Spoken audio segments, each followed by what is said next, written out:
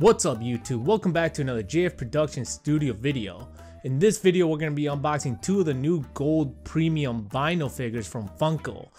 Both of them will be LeBron James figure, with one of them being the XL version and then the other one being the standard version. So yeah, we're just pretty much going to be checking these figures out and seeing what they're all about. So stay tuned and I hope you guys enjoy the show.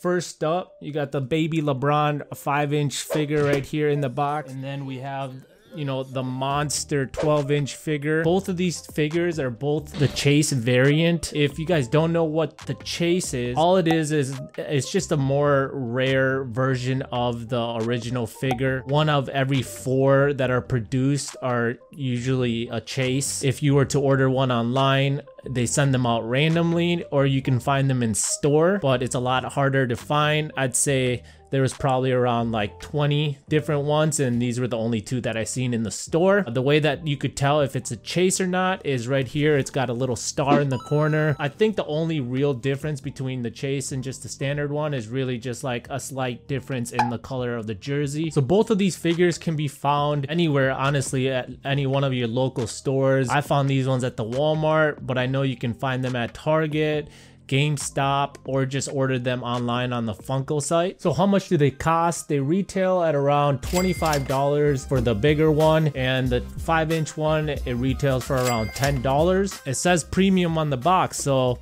let's get to opening them and see exactly if these figures are actually premium.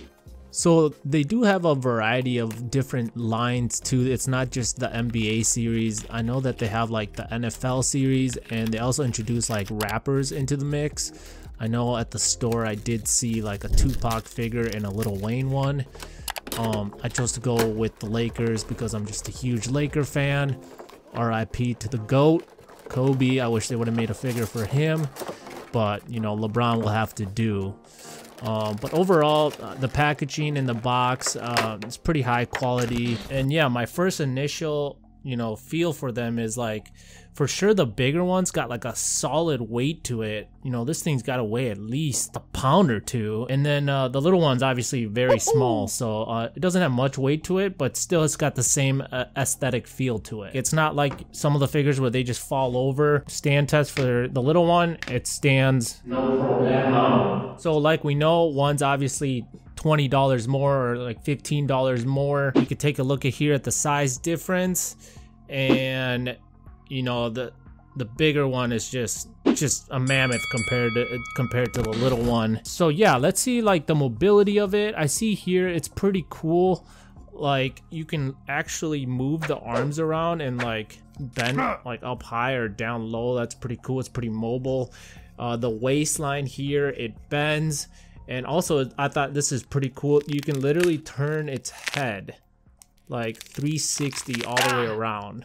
That's legit. Oh, really? There is no difference between the two other than obviously the weight and the actual size. So yeah, I mean, I like the overall design of it. They look better out of the box. That's one thing I will give them. I think the smaller figure would be cool for like a desk or something like that, because it's just smaller. And then this big one could be maybe in the background somewhere, maybe on a bookshelf, you know, however you want to display it. But overall, I think it looks very nice.